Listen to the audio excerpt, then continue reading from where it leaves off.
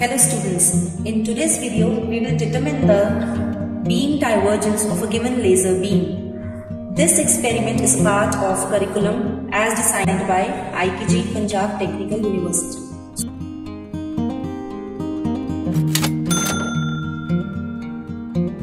So for this experiment we require an optical bench, a laser beam source. Here we are using a semiconductor diode laser and a screen.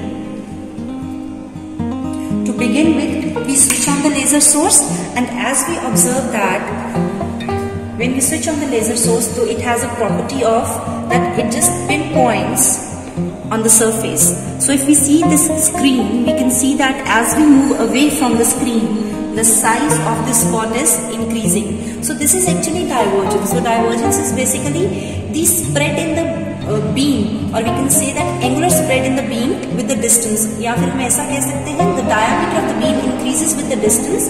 When we measure this, it is called divergence of the beam. So for this experiment, what we have done is we have kept our laser at 0 centimeters and we have kept our screen at 40 centimeters. So distance between laser source and screen is 40 centimeters. What we will do is we will take this graph paper, place it here and draw this circle. This is our very first reading. Next, we take this screen to 60 centimeter. Again, keep our graph paper here and draw this circle. Here we go with the third reading. We have to keep the distance constant. Anyways, you can keep the distance different also, but here in this case we are considering the distance between first point and second point as same. So we have kept it at 80 centimeter and we draw the third circle. And here we go at 100 centimeter. And draw our last circle.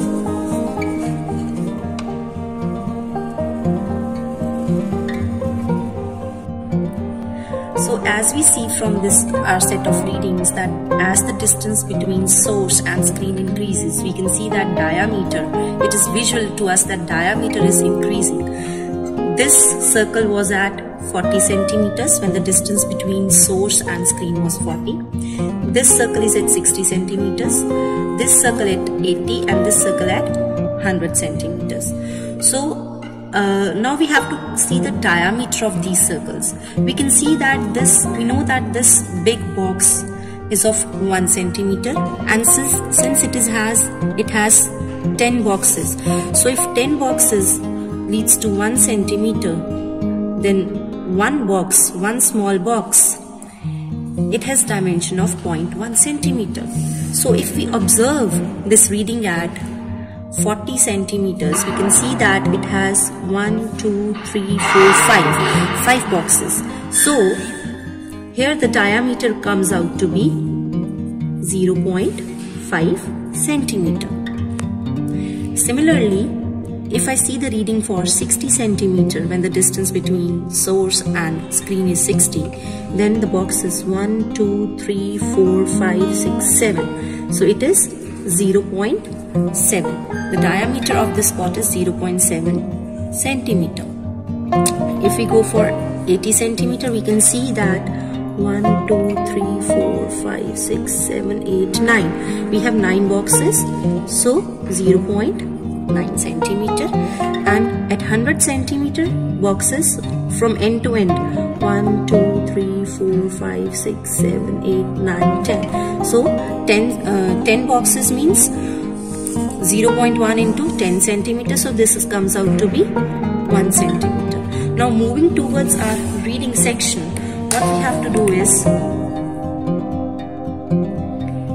initial reading of spot 1. Initial position of spot 1 was at 40 centimeter. From our observations, we see that its diameter is 0.5 centimeter. Final reading, here we will consider 60 as final reading, and diameter of spot 2 if we see that this is 0.7 centimeter. This is in centimeters. Number 2, we can take this final reading as the initial reading of next set of readings. So 60, 0.7, 80, distance between source and slit is 80 and its diameter is 0.9 centimeter, 80, 0.9 centimeter. Now this final reading becomes the initial reading of third set of readings, 80 and 0.9, and here we have 101 centimeter. So 101 centimeter. This is the formula of angular divergence. If we don't consider this 180 by pi, then this angle will be in radians. So to convert it into degrees, we have multiplied it with 180 by pi. Here D2 is the diameter of second spot of final reading, D1 is the diameter of first spot, and L is the distance between two positions. And since 60 minus 40 is 20, 80 minus 60 is 20, 100 minus 80 is 20. So we have considered L as constant in this reading. So how to calculate it? Now if we calculate it, formula is D2 square minus D1 square over L into 180 by pi. So here I am going to calculate my reading 0.7 square minus 0.5 square is equal to, it comes out to be 0.24. I have to divide it with 20 centimeters. So divided by 20 is equal to, then since this is in radians, I have to, if I want to change it to degree, I need to multiply it with 180 and divide it by pi. So into 180 is equal to divided by pi. So answer is 0.6875 degrees. This is the first reading. So moving towards the second set of readings, final reading, final diameter D2 square is, D2 is 0.9, D1 is 0.7, so 0.9 square minus 0.7 square, this comes out to be 0.32 divided by L, that is 20, divided by 20. This is in radians, we have to convert it into degrees, into 180 equal to divided by pi.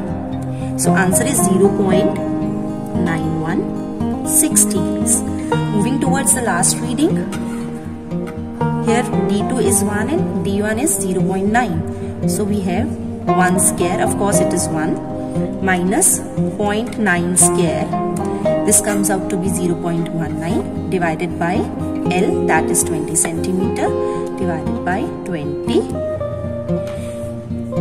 into 180 divided by pi.